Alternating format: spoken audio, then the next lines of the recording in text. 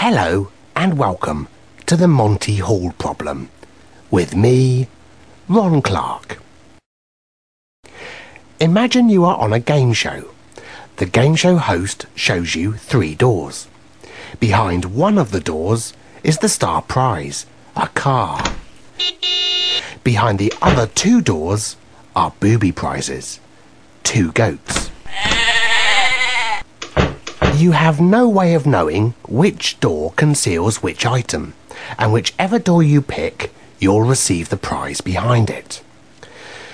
You are asked to pick a door. But before it is opened, the game show host opens one of the other 2 doors. Now the host knows where the car is, and he always opens a door to reveal a goat.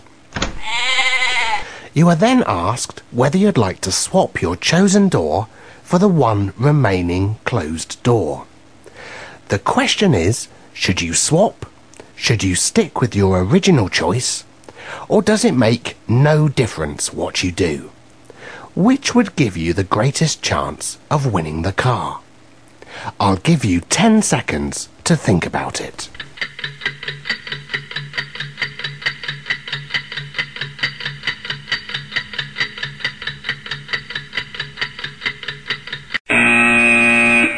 So, what do you think? Now, most people will say that it makes no difference whether you swap or not.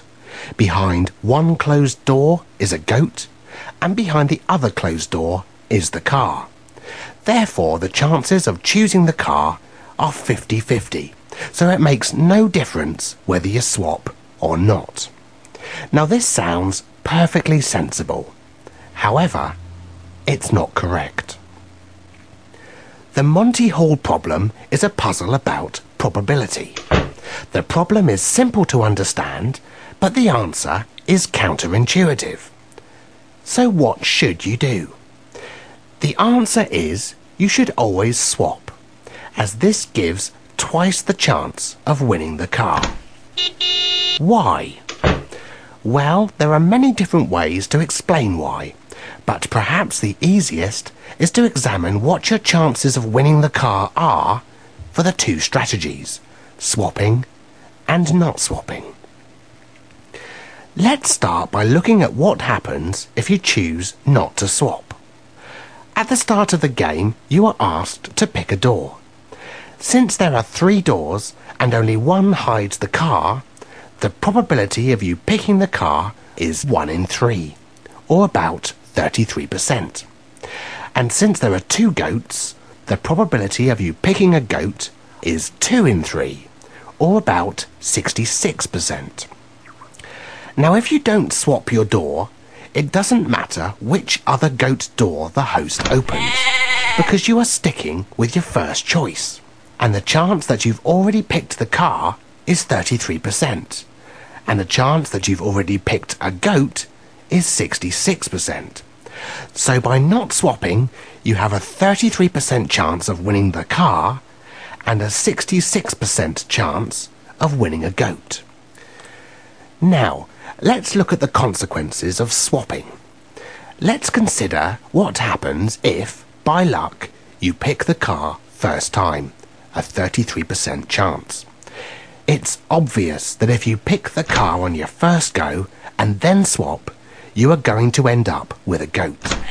So if you swap, you're going to win a goat at least 33% of the time. What about if you pick a goat first time? Well, here is the crux of the problem.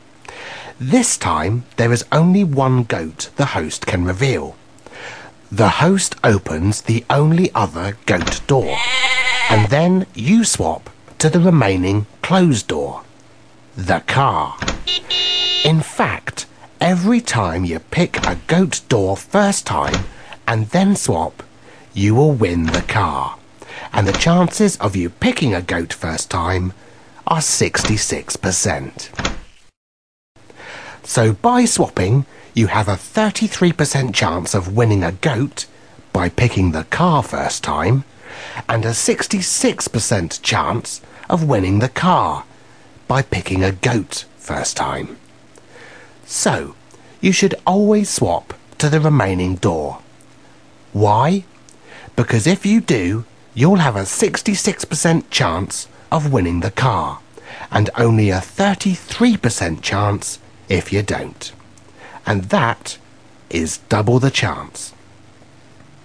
I hope this explanation makes sense and that you can see the truth behind the Monty Hall problem. The only remaining question is, do you actually want to win a car? Or would you rather win a goat?